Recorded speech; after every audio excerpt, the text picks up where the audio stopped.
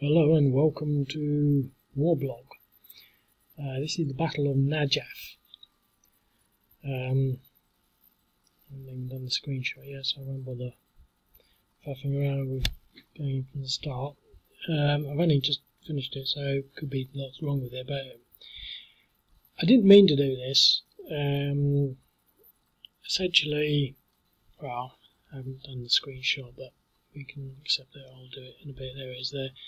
But I thought, oh, I'll do this, and I sort of googled for the whatnot, some background, and I found this map, and I thought, oh well, that must be the map because it's quite high up in the sort of thing. So I started to make a map, but it wasn't actually the map for Nasiriyah. That's why this is not called the Battle for Nasiriyah, because this is actually the Battle for Nasiriyah, this one here.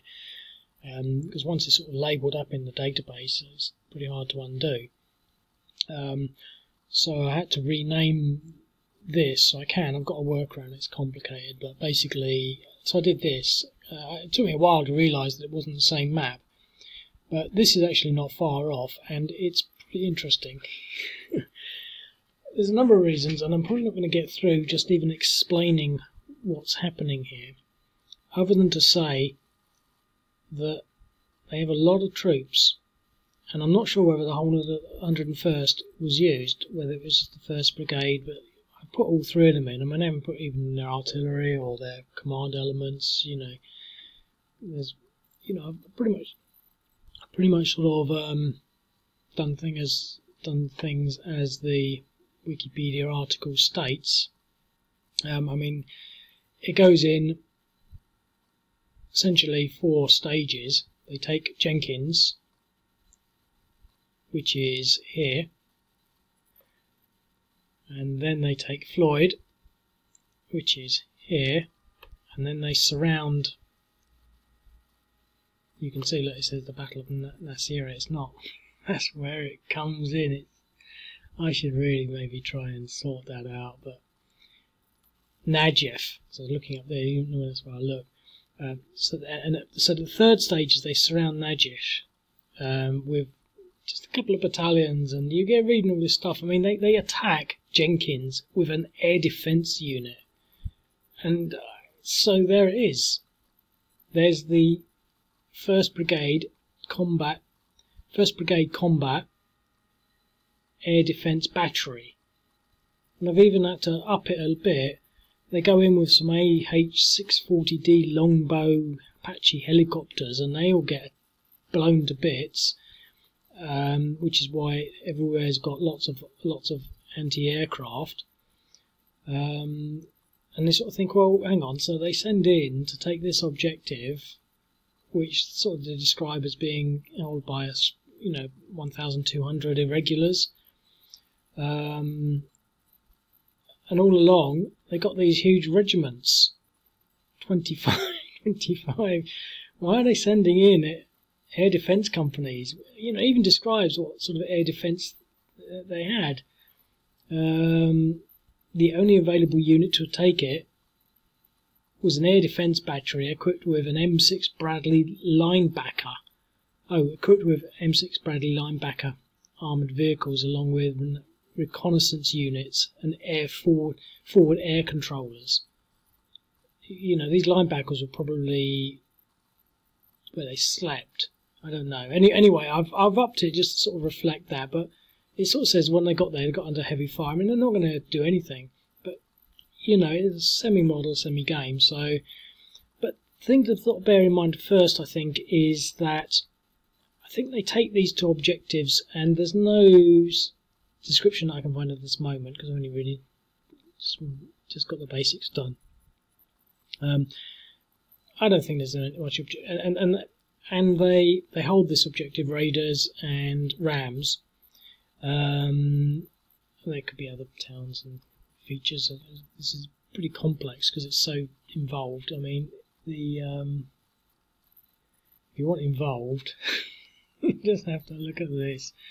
I mean, this goes on forever. I mean, look at all that. 101st Airborne Division. There it is. Look at them all. But this goes on forever. and talks about captains or commanders walking across the bridge. There's little things like, but the first thing I want to get to, because I know I'm not going to get through all this because there's so much. What they were doing, they were making very quick ground through Iraq, heading for Baghdad. I think the change in strategy was to, instead of, and this is sort of pretty key when you look at the preceding one, which I think is sort of the preceding one here. Exactly the same situation. Instead of, they're trying to, this is the road to Baghdad sort of, instead of sort of going through here, they basically just go straight through here, take the bridge and continue towards Baghdad. And then they put blocking forces, but the blocking forces were sort of, the Iraqis were sort of then carrying out attacks on the lines of communication. And so what they did in this scenario, they decided to basically, they're doing the same strategy, so the 101st is sort of coming all the way up here, and they're just going up this road. They're not really bothering with anything, but they do want to cross this because essentially, and I don't know why I haven't got the rest of this road, but I think this road this is the road to Baghdad. So basically they're coming up here, ideally, up here, and then down here, and then heading off this way. And they're ignoring Najaf. They're ignoring it. But the thing is, because they don't want these units attacking their lines of communications, they then surround it. And then when they surround it, they're basically the 101st with some support from a battalion of all things, an entire division.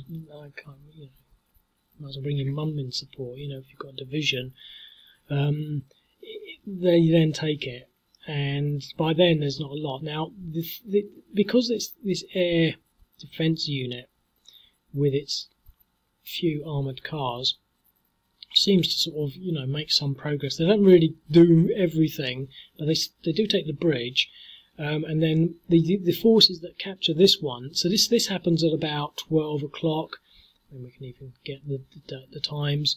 1 a.m. in the morning, so it's all dark. This happens at 1 a.m. and then they do this attack at about 10:30. And there's a massive sandstorm, but I can't reflect that. So at 10 o'clock, so they've had a whole night of fighting. And then when the units that attack this, which again is quite small, but at least it's a battalion of armoured vehicles, mechanised infantry, they then come up here and then support, the air defence battalion. They do get a little bit of help later on. The 3rd, 7th Cavalry. So they come on, and the way I'm doing it, the units that are associated with Jenkins are all Jenkins. So all these are Jenkins. Now, because of that, it does actually state in there that they get artillery support.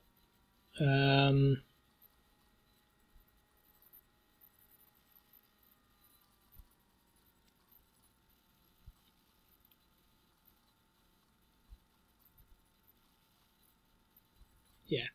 Fighting throughout the night, the men made slow progress. I wonder why. Perhaps they couldn't hit them with their anti-aircraft surface-to-air missiles. Perhaps they're missing.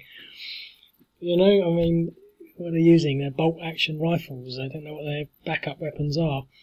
But they call in some artillery strikes on the entrenched Iraqis. Well, the only way I can make that sort of at least give them a bit of something in their favour is basically by giving them quite a lot of artillery to support. So they're all on mission Jenkins, and then so they come on turn 2. Now this is only really to give you, they come on straight away. So they're all there. This is only really to sort of help you separate which ones went for Jenkins, which one went for Floyd, which ones went for the surround. So, oops, sort of secret stuff there. So, and then the surround. And so the ones for the surround are, they're flagged up as Najaf. So these units basically do the surround. This is Alpha Company of 2nd Battalion, 7th Infantry, and there's the rest of the 2nd Battalion. So there's 3 more. So these units, 1, 2, 3, 4, 5, 6, 7, 8. 2 battalions split up into companies. They do the surround, and then after the surround, these units come in. But the way I sort of see it is that they probably, let's maybe go into play mode now, or maybe not. They probably, just want to get a drawing tool out. I can't have a drawing tool when I'm not in play mode. They probably all come up and consolidate around these objectives. I can't imagine that, you know, they just set these units off on their own. But that's basically the nuts and bolts of it. And I think the key thing here, strategically, is that they were rushing for Baghdad and they were just ignoring, why fight these towns? They can just leave them and bypass them. You know, all they want was this bridge. Let me have a look at the map.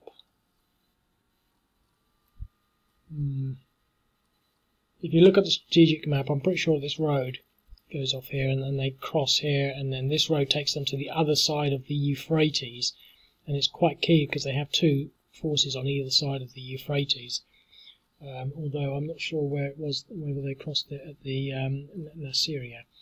I'll go into play mode now because we've got 4 minutes left. So this guy shouldn't be there.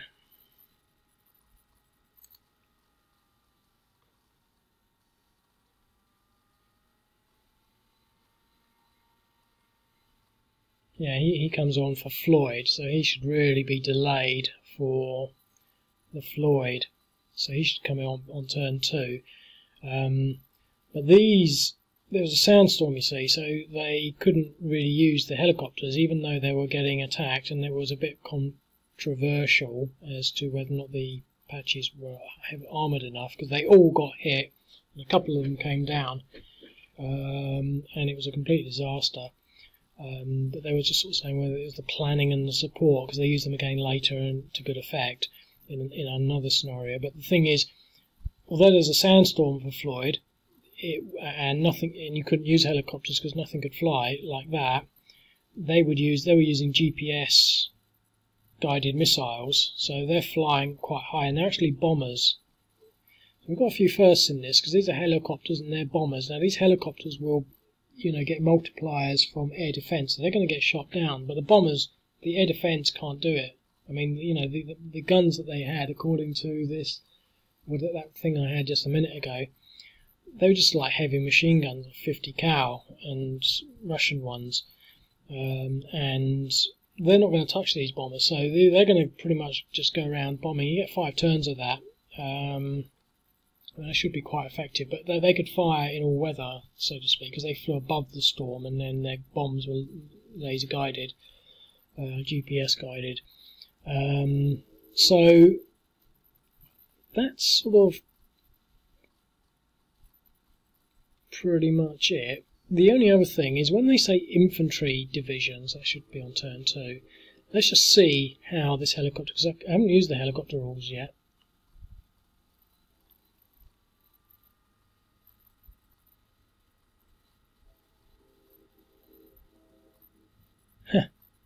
He was at quarter strength, so 3/4 of his units were damaged, but he still did some damage, virtually nothing at all.